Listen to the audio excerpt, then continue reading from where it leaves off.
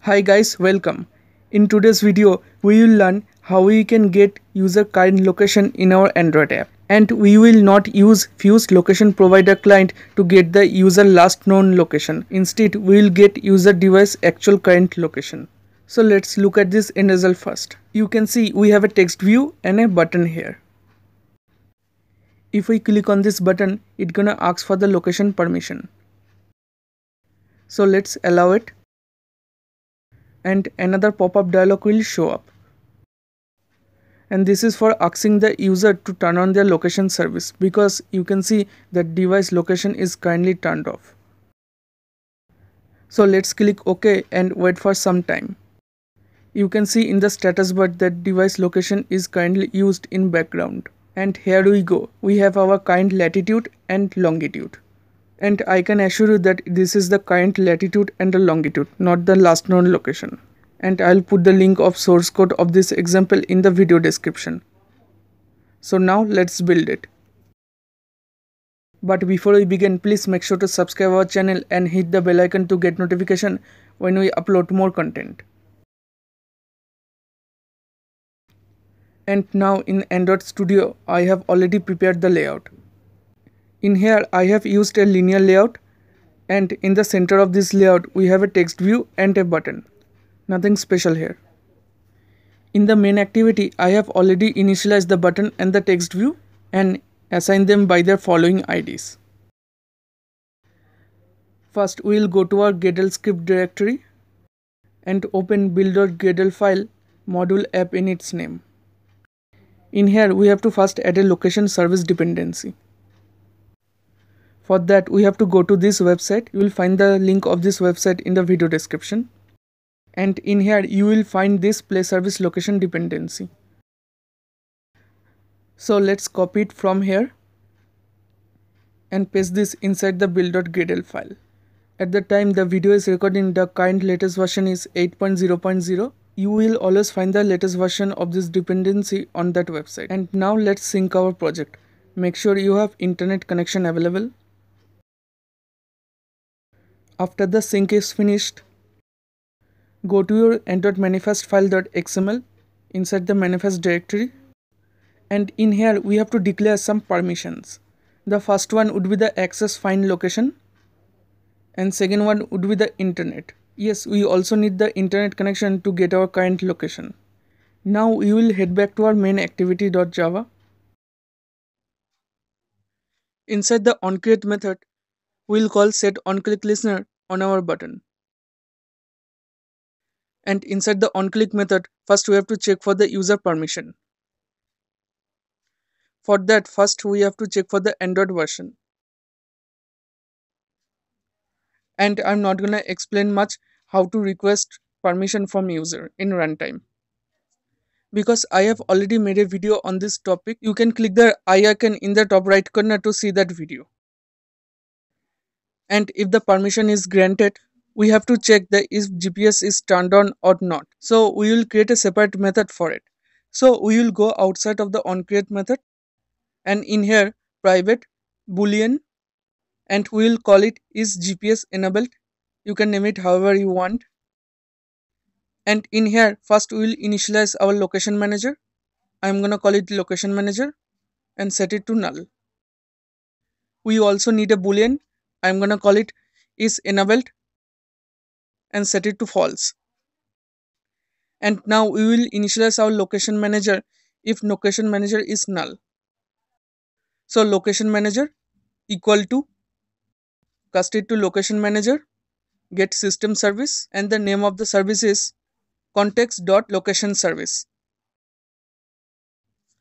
And now we'll take our boolean variable equal to location manager dot is provider enabled, and the name of the provider will be location manager dot GPS provider. And now we'll return our boolean variable. Because it is a boolean method, so we have to return a boolean value. What this method does is whenever it is called, it returns true if GPS is turned on or false if it is off. And now we will call this method in a if-else statement if permission is granted. If it's true, that means device location is turned on and we can write our code to get the current location. And in the else statement, that means device location is turned off, we can ask the user to turn on the location service. And for that, we'll create a separate method for it. I'm gonna call it turn on GPS. It is red, that means we haven't created it. We're gonna click on this little adverb here and click the second option. And this will create this method outside of the onCreate method. And I'm not gonna write the whole code to ask the user to turn on their location because I have already created a separate video for it to turn on the device location. You can click on the little eye icon on the top right corner to watch it, or you can go to my GitHub repository, that is turn on location. I'll put the link in the video description. In here you can open this main activity.java and copy the whole code inside the onClick method and paste it inside this method. I'm gonna reformat this code by pressing Ctrl Alt L, and you may see lots of errors here. Don't worry, we will solve this one by one. So first, this location request class. For this, we will go up here and write private location request. I'm gonna call it location request. And you can see that first error is solved. We don't need these lines of code in here, so we'll cut it and paste it up here after assigning the following IDs. And as for the remaining errors, all we have to do is import the classes by pressing Alt Enter. So I'm gonna quickly import all the classes here.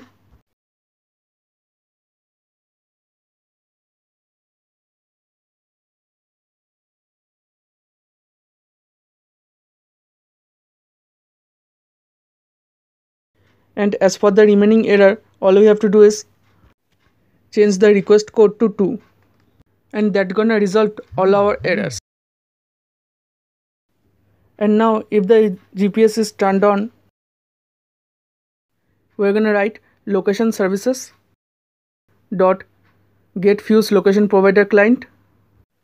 For the context, we can pass our main activity dot this dot request location updates, and it takes 3 arguments. First is the location request object that we have created above, comma, a location callback that will be created in a second, comma, and a looper. For that, we can pass our looper dot get main looper. And now for the location callback, we'll write new location callback, and we'll select this first method on location result and click OK. And we'll keep the super call here, and in the next line we'll call location services dot get fuse location provider client. For the context, we can pass our main activity dot this dot remove location updates. For the location callback, we can pass this because we are already inside the location callback method, and this will stop our location updates because we only need one location. And now we will check this location result that is provided by this on location result method is a null and contain a location. For that, location result dot get location dot size greater than 0. If it does, we will simply extract the latitude and the longitude from this result. For that, we have to create an integer. I'm gonna call it index equal to location result dot get location dot size -1. And now we'll create a double variable. I'm gonna call it latitude equal to location result dot get location dot get pass our index integer here dot get latitude semicolon, and I'm gonna do the same for our longitude.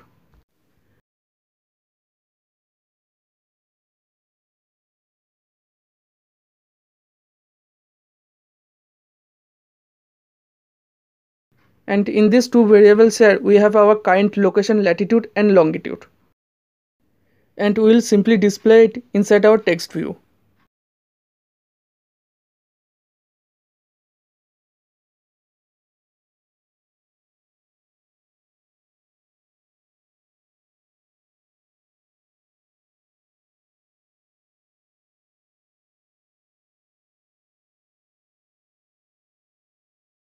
Okay guys, that's it.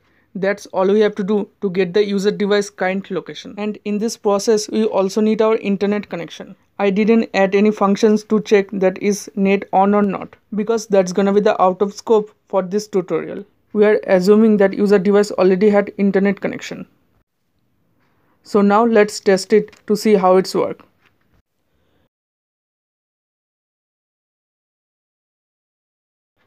Now our app is running. Let's click on this button here. And it is asking for the location permission here. Let's allow it. We have to click this button again because we didn't implement any callback methods. And that's what we're going to do in the next video. It is asking for the location to be turned on, because you can see that this device location is currently turned off. Let's click OK here. And we also have to click this button again because we didn't change this whole process. That's why you have to click this button repeatedly. And we'll wait for some short time. And here we go. We have our current locations, latitude and longitude. And I can assure you that it is current location, latitude and longitude, not the last locations one. That is saved in Google Play services. Okay guys, that's it for today. Please leave a like if it's helpful. And don't forget to subscribe our channel if you're new here. Take care.